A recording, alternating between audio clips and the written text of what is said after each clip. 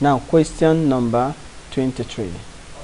The metabolic reproduction of urea is carried out in the dash. The metabolic reproduction of urea is carried out in the liver. In the what? Liver. Why? The liver delaminates excess amino acid into urine. So pancreas secretes pancreatic juice, which bears three digestive enzymes. What are the digestive enzymes bear by the pancreatic juice? One, the amylase, the trypsin, and the lipase.